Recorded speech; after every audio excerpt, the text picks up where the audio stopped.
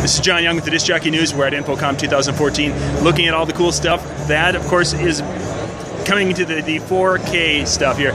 We're right now looking at screens. We're at the Daylight booth, and I've got Allison here. Allison's showing us now. There's a difference, Allison, between screens, and especially when we get into the high def.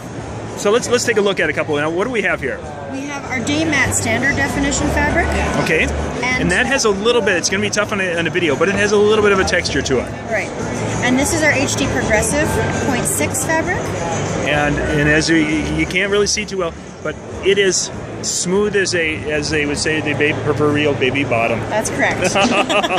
Now, what's the difference? Now, this is the high definition. What would happen if we're shooting high definition on the other screen? It's a little bit more textured.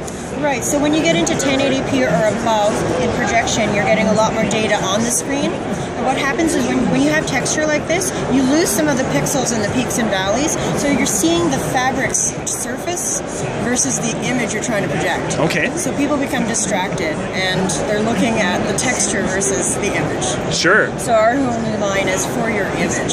So when a person wants to getting prepared for the next generation, which is going to be, goodness, all the different things with 4K here.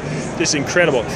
This is the route we want to go. Right. We would say basically if you're spending the money to project in HD, you don't want to waste that money by making the image look a little bit less